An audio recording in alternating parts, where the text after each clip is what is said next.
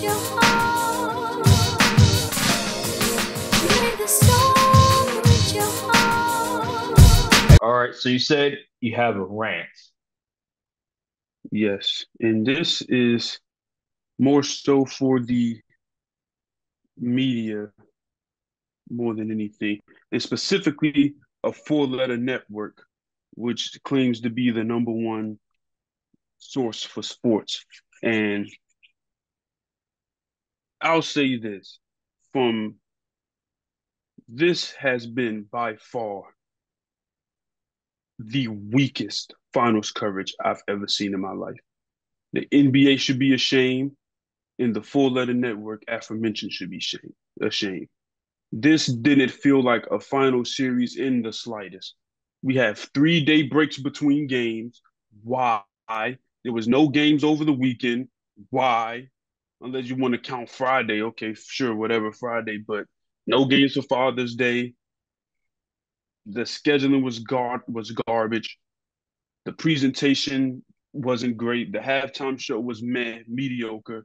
There was no type of analysis really going on. They had no real ball knowers talking about it. And it was just so, it left so much more to be desired. There was no cool promos before the games. It just felt like a regular old series that could have been played at any time in the playoffs. It didn't feel like, it didn't have that finals atmosphere. And they got they had the YouTube TV finals logo on a court or whatever. I mean, whatever, that who cares? It just didn't have that finals atmosphere, and I'm not sure what the team in the NBA and I'm gonna just say ESPN is doing, but they dropped the ball on this one, because this definitely is going to contribute to why this finals is so forgettable, and why no one's going to really remember this outside of the Celtics team being just stacked. And another thing, there needs to be some shame. And what I mean by that is, all before the series, all of these people on ESPN, they picked the Mavs, and I think they did it unintegrable, because there's no way you saw the Celtics in the Mavs and said, yeah, the Mavs gonna get this one easily. No. And the biggest shock, who I was super shocked to find out that Tim Legler of all people picked the Mavs to win. And I feel like some funny business was going on, because they want to get, before the series, I said there was a graphic posted based on their official betting sports book. First of all, why in the world does a media company have a sports book? But anyway, that shouldn't even be a thing, first and foremost. But it said 89% of the bets were on the Mavs. And I said, they playing the game. I already knew, once I saw that graphic, I right hand up to the man above. I knew the Celtics was going to win. I knew they was going to win, because there's no way the league, that the media has been grifting the Mavs fans and the NBA fan base to the utmost degree when it comes to this series, because they gaslit us. They tried to gaslight us and manipulate us in believing that the Mavs was going to win this series, and they ran off with y'all money at Vegas. And yeah, and fans should be way more upset about that. I'm not. It's just the fact that it's been swept under the rug. Like, hey, the ESPN's been pushing Mavs propaganda all up until the final started against the Celtics, and they said, hey, we all picking the Mavs to win, right? Right? You should bet on that, and people did, and guess what? You got clean. I would be super upset if I was one of them people who fell for that, because that's unacceptable. And there needs to be some serious regulation going forward with this stuff, because no way should the top sports media entity have a sports book, and then they get on these shows and base segments, gambling and all. Like, come on, that's ridiculous. It's definitely some funny business going on in that part, man. And the fact that this isn't more of an issue or talked about topic is just absolutely insane. It shows where we are headed towards as a society. Oh, wow. Okay. Yeah, I agree with you on everything that you said, especially the gambling part. It is weird that they would showcase, they would implement a gambling app, ESPN gambling app, and they would have segments. They would have actual show on gambling on their network. And yeah, it is kind of weird. And regarding your presentation, regarding your rant on the presentation, I agree with that as well. They just fell flat. There was nothing special about this year's finals. I hate that they got rid of the old theme music that they used to have for the NBA finals. I don't know why they did that. I guess because they wanted to I don't know, maybe it's because of money reason. They realized that maybe the artist is going to pay them to promote their music in the finals. So they're like, hey, let's get them. Hey, why not? Like, who cares? Who cares about the theme song? If we can get extra dollars, why not do it? And I think some of this has to do with the fact that ESPN they're trying to save as much money as possible. And when you look at the deals that ESPN has signed to get Troy Aikman and to get Joe Buck, to re-sign Stephen A, to re-sign Shannon Sharp, to sign Pat McAfee to that contract, they're signing these big deals to keep NFL, to keep the NBA. Like these are $1 billion deals that they're doing. They're trying to figure out whatever way that they can to save money. Like First Take doesn't even go to the NBA Finals anymore. Like they used to do that. That used to be an every year occurrence. They don't do that no more. Why? Probably because they're trying to save money. Um, they're trying to cut corners, and we see the result of it. I just feel like the just what made the NBA Finals special, what made it like just an event similar in comparison to the Super Bowl in a way is that they put the extra effort. Like the little things really matter to them. And it feels like this year and last year, let's not forget last year, they're not putting the extra effort into promoting the game, in giving the fans a great experience. Like 2019 felt like the last year where it was an amazing experience for the fan. Like the camera angles are very important. The way that they utilize the camera in the intros, in the players, they weren't doing that this year. I felt like there wasn't as much of that going on. There was a video on Twitter where somebody posted it was before, I think it was either the 2012 or 2013 finals where they showed the Miami Heat. It was Hmm. Dwayne Wade and him, Yeah. doing a little, before the game, little intro, Hmm. whatever, where they're in a huddle and he's giving a speech, whatever. And it's so dope. And they will show the little, the introduction of the players, the Miami Heat. They would do that, and you see the crowd, and they would all Hmm. be wearing white shirts and everything. And it was just something special about that.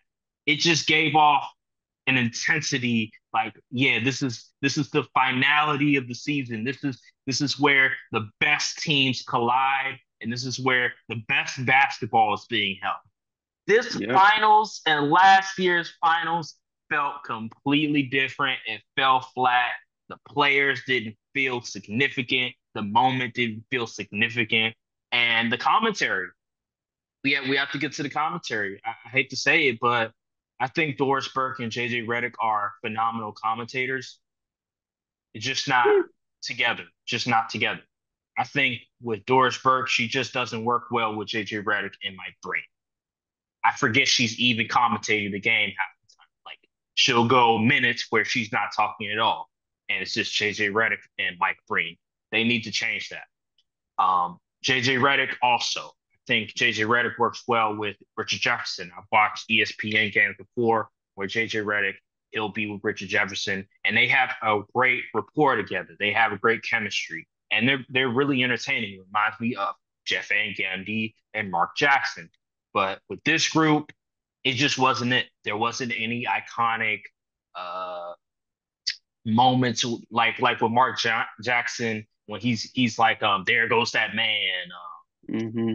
you know something like they'll say Allow me to some have some this dance. allow me to have this dance or some hand down man down like iconic just moments from each game that Mark Jackson or Jeff Van Gundy or Mike brings to the table that just adds to the entertainment of the game. This finals just didn't have that at all. I understand last finals people were complaining about Mark Jackson and Jeff Van Gundy. They did get kind of boring. They did get kind of annoying at times. I will say that. And but they were entertaining at the end of the day. They did add something to it to keep you engaged. They did bring something to the table. Look what was on the court, and that was a foregone conclusion before the finals even started.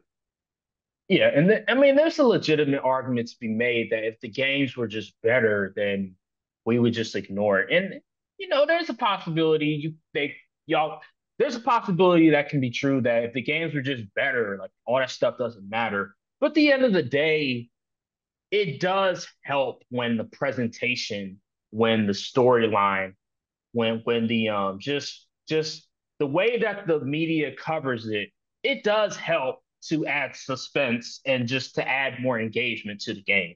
And they didn't do that. Like they'd rather talk about Caitlin Clark getting fouled or Caitlin Clark missing the Olympic team and try to politicize it or make it a gender or a race thing, right? Instead of talking about the NBA Finals, and they waited until after the Mm. Celtics won the championship. Oh, let's take the entire day to talk about the Celtics winning a championship. Why not do that the entire week instead of just we're going to talk about Caitlin Clark getting hard fouled by Angel Reese or getting checked by Kennedy Carter? Like, come on now, what are we doing Yeah, here?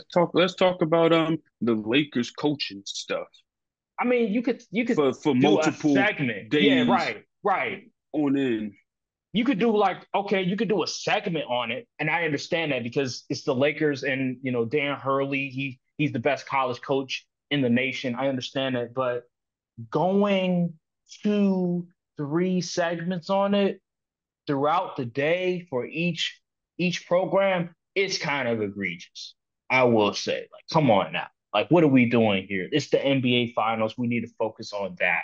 And then talking about LeBron James podcast, like, oh, he Exactly. um he's the master manipulator, and oh, he it's a bad look optic wise for Darvin, for LeBron James because it seems like LeBron he was scheming behind the scenes to get JJ Redick to be the next head coach. Like, okay, man, like what are we doing here? And I hope people understand, and I tweeted this out yesterday. What Stephen A is doing is not journalism. He is not a journalist anymore. He is a sports personality. He Mm. is entertainment. Yes. Are there moments where he does journalism type work? Absolutely. But what he does now is not journalism. He is a personality. He is for entertainment purposes. Brian Windhorst is a journalist. Woj is a journalist. Malika Andrews is a journalist. Stephen A is not a journalist. He's a personality. He's an entertainer. Andre Carter is an analyst.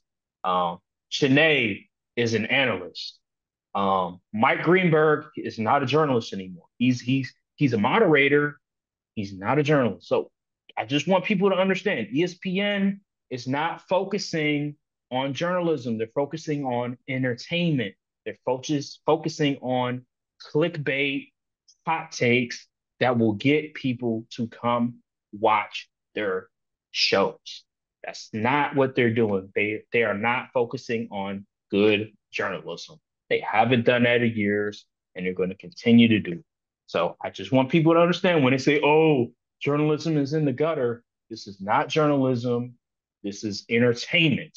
They're focusing on entertainment, and that's what they want to do nowadays. It doesn't matter about journalism anymore. It's about entertainment, and I think they're entertainment, sports, program network. I think that's what it is. I don't know. But regardless, that's what they are. They're not. focusing on journalism. So just want to clear the air on that one for people that always say journalism's in the gutter, because that's not what they're doing. They're entertaining you at the end of the day. Just let me be me.